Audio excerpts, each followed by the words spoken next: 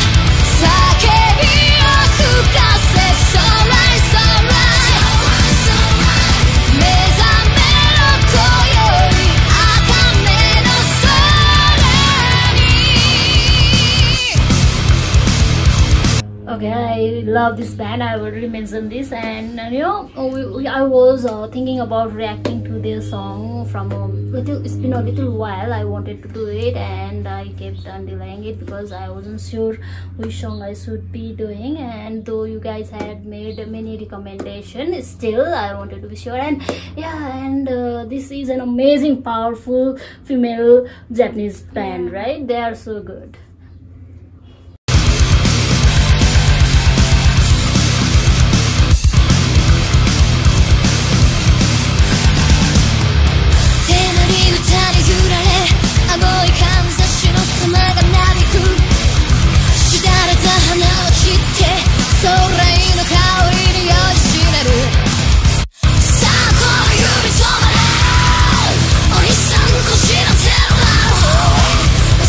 Sorry.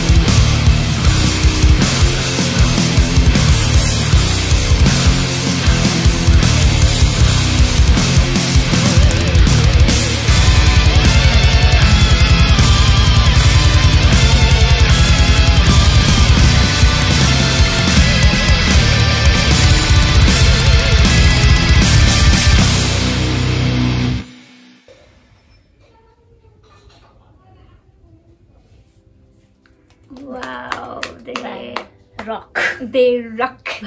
And yeah, and another all-female Japanese band, killing it. I mean, the singer has really very powerful voice here, and her so energetic. Yeah, and her performance is also really cool, and enjoyed this song as well. Like their other two songs, I have already reacted to Decision and Örjan by them. So if you want to check it out, you will find the link in the description box. So please do check it out. And this girl, I mean, Japan has been surprising us since we started to reaction. So yeah, we started to react to songs, because I thought, like, I don't know I should be saying this, but still, when you say Japan, I feel like very nice, well behaved. I'm not saying that people involved in heavy metal are not well behaved, but still, you know, very soft kind of people. And but yeah, they are killing it. And okay guys, that was Nemophila Sorai. I hope you enjoyed our video. If you did so, please consider subscribing our channel and take a moment to hit a like and leave a comment, and we will be back with more videos. Till then, stay safe, stay happy. Bye bye, take care.